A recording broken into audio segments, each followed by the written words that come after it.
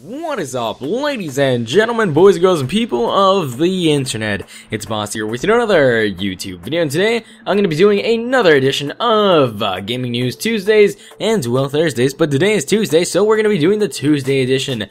I am currently tired as hell because of AP testing, so if I do sound a little drowsy and I do make some mistakes, please excuse me.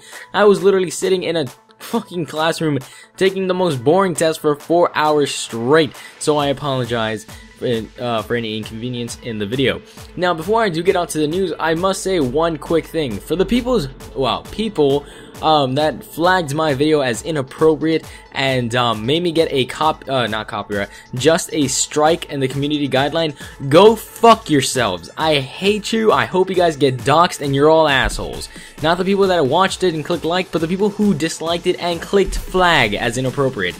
You're all dicks. Alright, now moving on to the actual gaming news. Let's get started.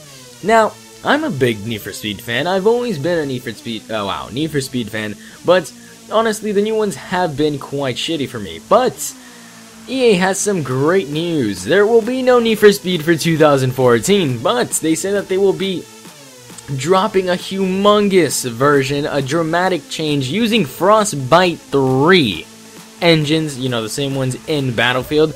For 2015, they will be releasing a new one with a new studio, because last time it was Black Box and that was my favorite, and now it's Criterion, who I dislike a lot.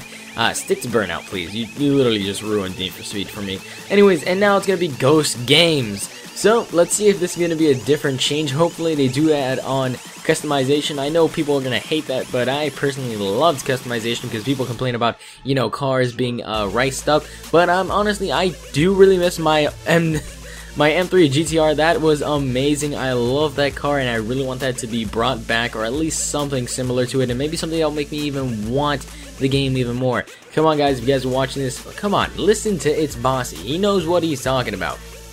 Anyways, moving on to another topic. I'm going to try to do multiple stories in one day. I'm not sure how that's going to work out, but there's going to be a new DLC for Forza 5 where there's going to be 10 new cars. So if you guys do play Xbox One, you know, get ready for that. And also, there will be a Wonder Woman DLC for DC Universe Online. And also, EA says that they have more projects for E3 on during 2014.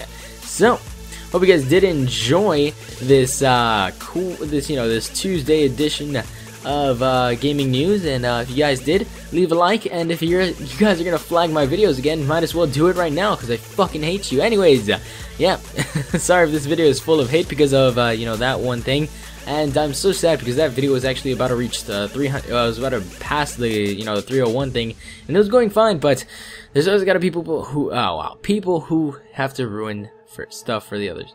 So, yeah, hope you guys did enjoy it, and yeah, I'll be seeing you soon. Peace, guys.